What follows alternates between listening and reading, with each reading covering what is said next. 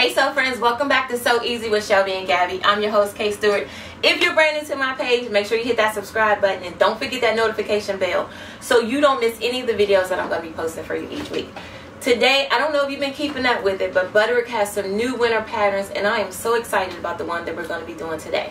Today we're going to be doing pattern B, like Butterick, 6717. And we're actually going to be doing view B. We're going to be doing this coat right here. When I saw this pattern, I immediately fell in love. There are so many good things I can say about this coat. But the one thing that I did love about the coat was, I love the way they have the ruffles in the front. That looks really good, that fullness in the front when you have on a hat or scarf. And then another thing I noticed about this coat was she had her sleeves rolled up. That means you can do a lighter weight coat. So on those summer nights when it's a cool night, you can actually throw this on and be ready to go. So you know my motto, grab your material, grab your scissors, and let's begin. The first thing we're going to do is you want to make sure that, of course, that you have the pattern. The next thing you want to do is we're going to cut out all of our pieces that we're going to be using. We're going to be using pieces number 1, piece number 3, piece number 4, piece number 5, piece number 6, and piece number 7. Now, piece number 1 asks us to make sure that we have 2 of the fabric and 2 of lining. Now, I'm not doing a lining material because normally when I do a lining material, it's either a lightweight material and sometimes I do like a different color.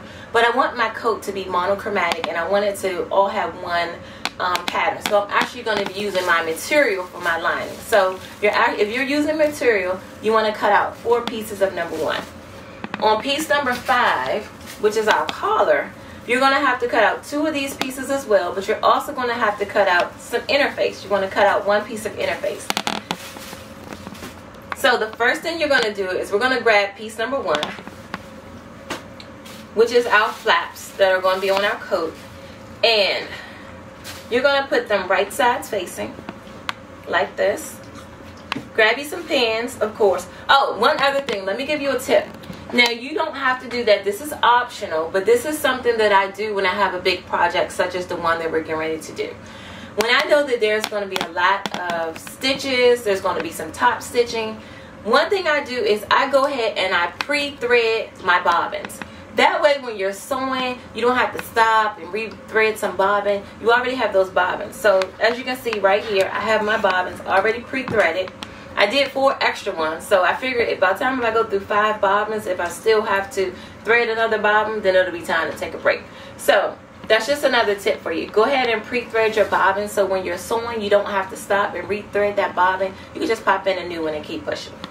So the first thing we're going to do is you're going to get piece number 1, and you're going to put them right sides facing. Grab you some pins, because we're going to pin, so you know my motto, anywhere we pin is where we're going to sew. We're going to pin the right front side of piece number 1, and you're going to pin it all the way around to the bottom edge. And then you're going to go over to your machine and we're going to use a basting stitch. A basting stitch is your longest stitch that you have on your machine. For me, it's a 5 centimeter stitch. So I'm going to base from the top of here all the way around this curve, all the way down to this edge over here. When you've done that, it's going to look like this.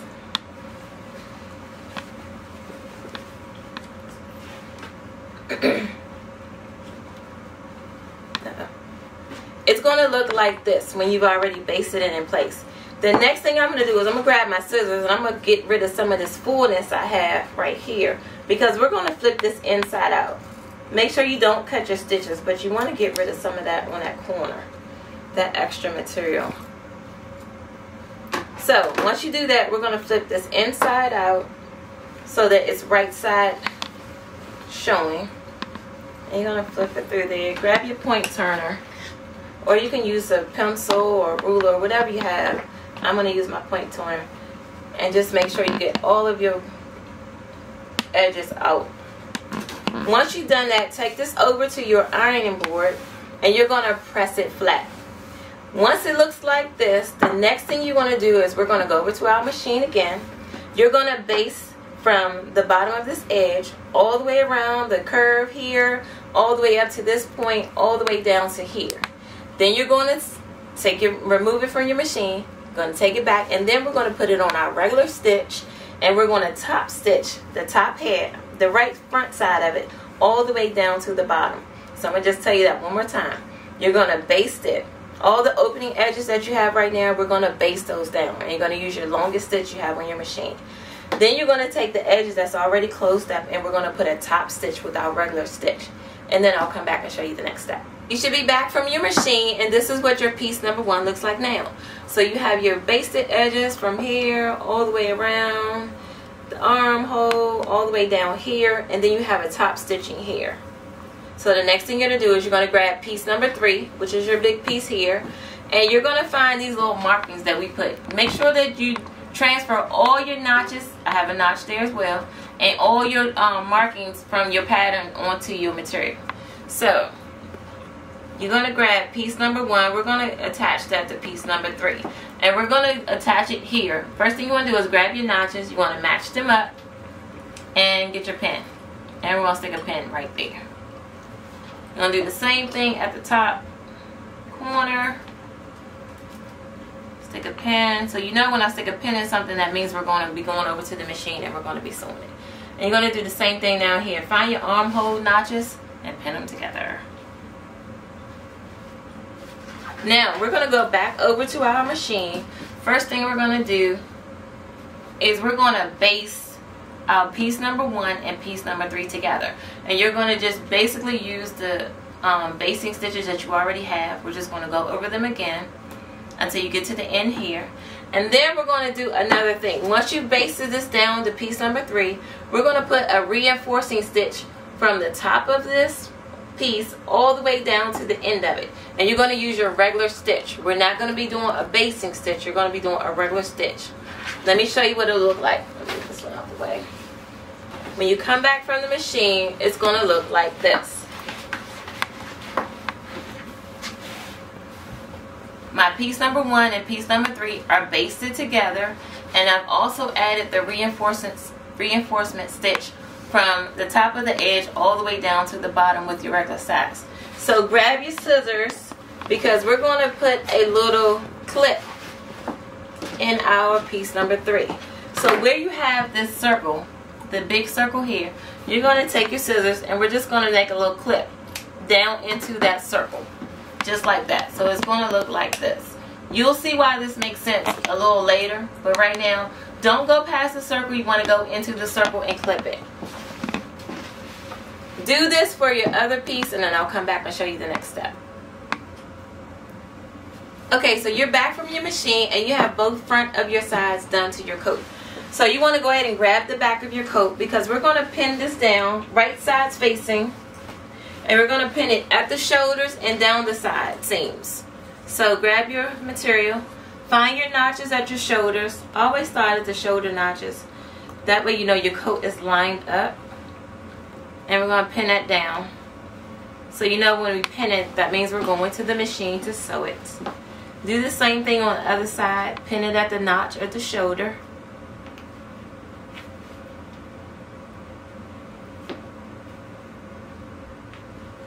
And you're also going to pin down the side seams as well. So flip your coat to the side like that.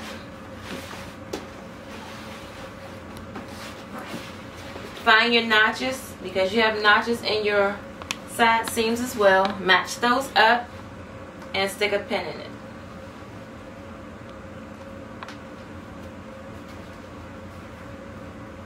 Do one under the arm. And you want to pin all the way down. Don't be afraid and don't be shy, especially if you're brand new to sewing, to using lots of pins. When I first started, I used a lot of pins, because you want to make sure your fabric doesn't move when you're at your sewing machine. You just want to pin all the way down to the bottom so that it matches up well. Do the same thing for the other side.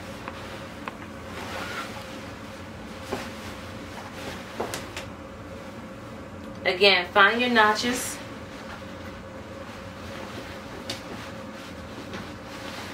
Find your notches and line them up, and go ahead and put a pin in them.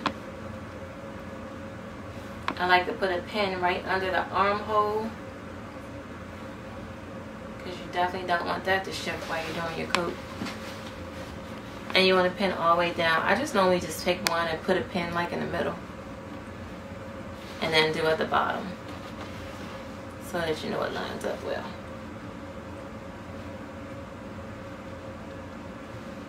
Take that over to your machine. You're going to sew using a regular stitch, 5/8 of an inch. From this, for your seam allowance, you're going to go all the way down your shoulders and down the side seams, and then we'll have a couple more steps and then we'll almost be done. And I'll be back. Okay, so I'm back, and I recruited the help of my body double. This is what your coat should be looking like right now. You should have your shoulders and your side seams sewn together. As you can see, I went ahead and put my serger on mine to get a nice clean edge on the inside.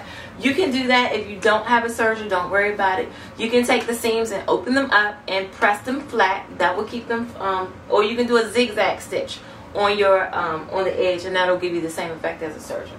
So I also went ahead and I took my serger and I went around the whole bottom of the edge of the coat. The reason I did that is because we're getting ready to hem it. And it's always good to have a nice clean edge when you're hemming. Again, if you don't have a serger, don't worry about it. You can either fold it over twice and have a nice clean edge on the inside of your coat, or you can take and do a small zigzag stitch all the way around, which will give you the same effect as a serger. And then you're going to do what I'm going to do, which is I'm going to fold it over about a 1/2 inch, and I'm going to take my pen and I'm going to pin it. We're going to do that all the way around, all around the round part, all down the back, and back up to this side. Then you're going to go and you're going to take your front part of your coat where we started that clip, and we're going to start at the clip part. And we're going to fold it over about a 1/2 inch, just like we did the bottom, and you're going to pin it.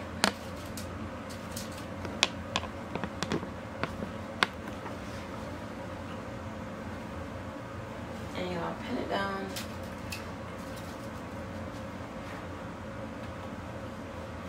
Just like that. And when you get to that corner, what you're going to do is, because you will already have this side sewn down, when you get to that corner, you're just going to fold it over almost like if it was a triangle. That'll give you a nice clean finish on the inside of your hem. So we're going to pin that down too.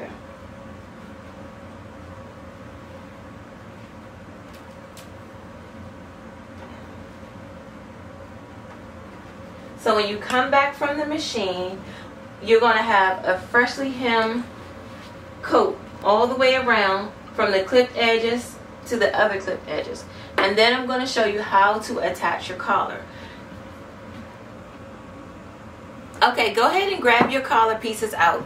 You're going to take one of your collar pieces that needs to interface, and you're going to interface it to the wrong side of the material. Go over to your iron, you're going to press that down. Then you're going to come back here. You're going to grab both of them and you're going to put them right sides facing. So as you can see, I have my collar, they're right sides facing. And you're going to sew 5/8 of an inch seam allowance from the top of this corner, top of both of those corners, to your unnotched edge.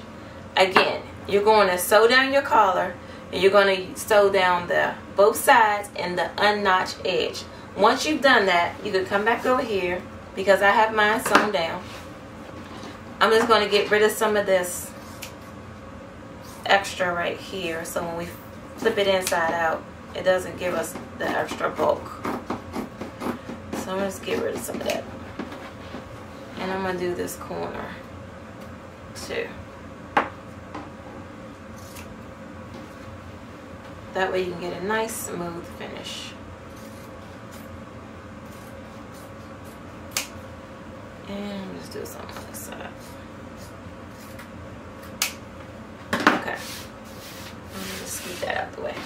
You're going to flip this inside out. You're going to take it over to your iron, and you're going to give it a good press. Once you give it a good press, you're going to go over to your sewing machine. And this is optional. I am going to do this.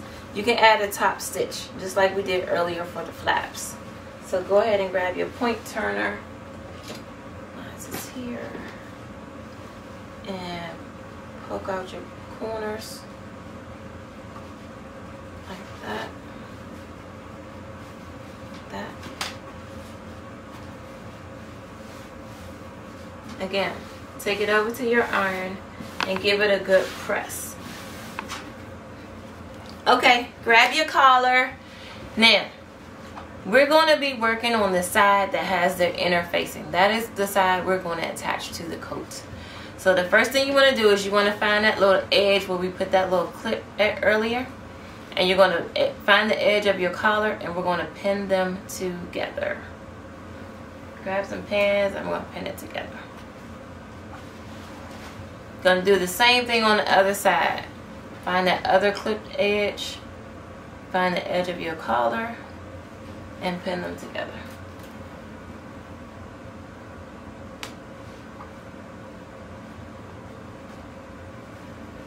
Now remember, we're only pinning down the inner face portion of our collar. So now you're going to go through, get your shoulder seam, and you're going to line everything up. Use your little notches that you have. You should have some circles and some dots that's going to show you where your collar meets your coat. Find those notches and those marks and line them up and pin it down.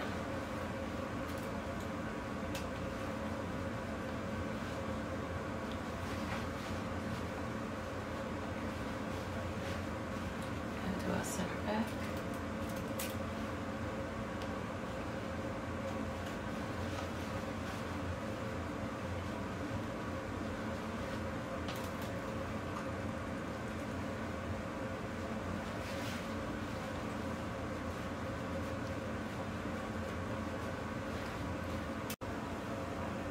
Okay, so you want to, now that you have your inner face side of your collar pinned to your coat, you're going to go over to your machine and you're going to sew 5/8 of an inch seam allowance straight across these two. Now, once you've done that, you're going to have this other piece that's over. It's almost like a lip. And what you're going to do is you're going to fold this under about 1/2 inch, because we're going to slip stitch this on to your coat. So when you get done, your collar is going to be attached and it's going to look like this on the inside of your coat.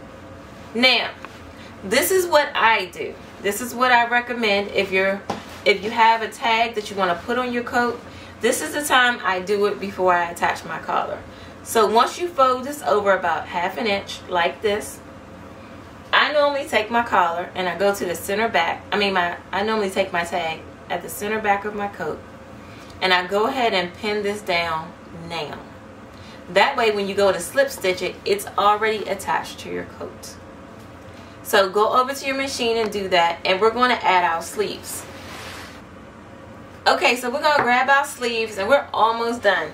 So once you have your sleeve, you should see that you have marked on your sleeve, there's a little X and then there's a little line. And that's going to be because we need to grab our tags, which is piece, I think, number 7.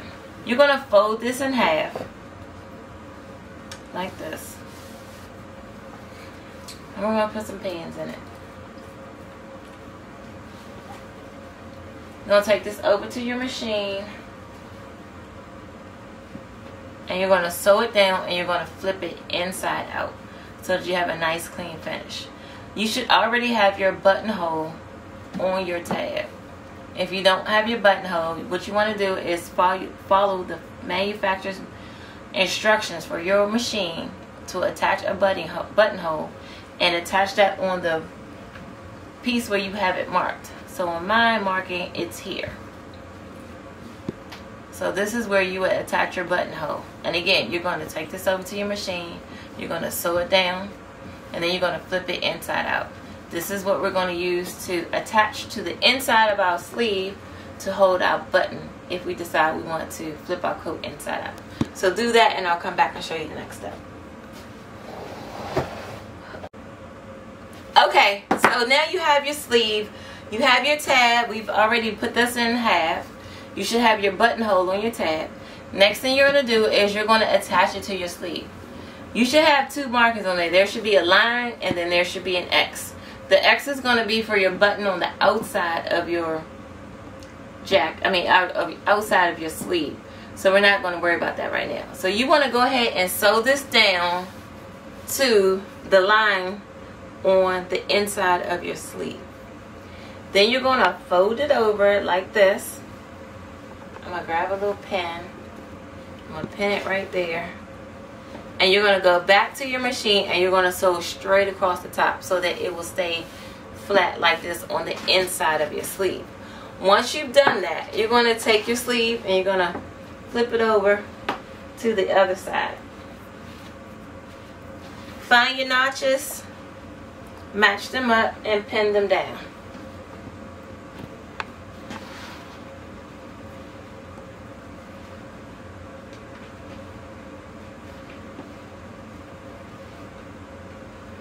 You're going to take this over to your sewing machine. You're going to use 5/8 of an inch seam allowance, and you're going to sew from the top of your armhole to the bottom of your wrist.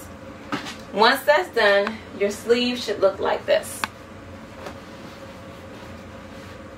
Here's your sleeve all put together. Now if I wanted to fold this up, just say I had the jacket on. Here's your tab that's coming out.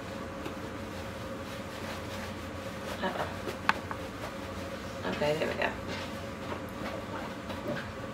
Here's the tab that's coming out with the buttonhole, and your button will be right here. So my button, which is here, which would be right here. So if I wanted to, I could just do it that way, and that's how that look on the outside. So now you're going to do that to your other sleeve, and we're going to attach this to our jacket.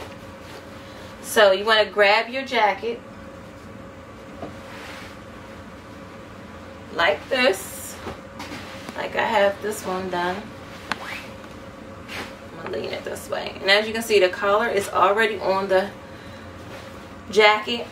Again, I have to slip stitch it, so I just have it pinned right now. You want to take your sleeve and you're going to open up your jacket to the inside. So you want to look at the notches on your sleeve, and it's going to tell you whether your sleeve hole is in the front or in the back. You should have 2 notches in the back, and then there's 1 notch in the front. So you want to grab your sleeve, and you're going to find that 1 notch that's in the front, and you're going to put it inside of your coat. So now you'll have 2 right sides facing each other. Slide this down your coat. Find your notch, that 1 notch, and you're going to match them up. And you go ahead and stick a pin in it. Do the same thing on the other side. Find your notches, match them up, stick a pin. Then you want to go down to your seams, and you want to make sure that your seams are matching. You hate to lift up your jacket and your seam is on one side and the other one is on the other way. So we want to make sure our seams are matching. So make sure your seams are matching. You want to put them together, and you're going to stick a pin in it.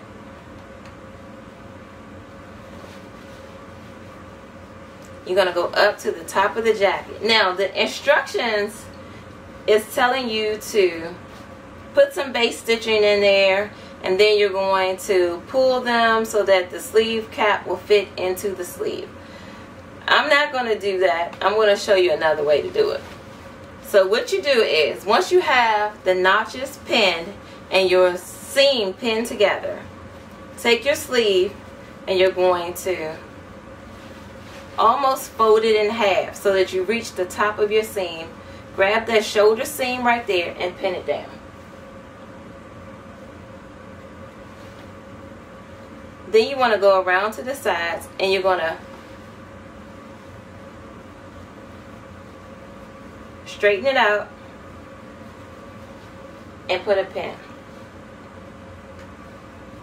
You can use as many pins as you want on your sleeve because you want to make sure it gets in there nice and snug. You're going to do this all the way around. I'm going to go on this side. Give it a little stretch. Put a pin.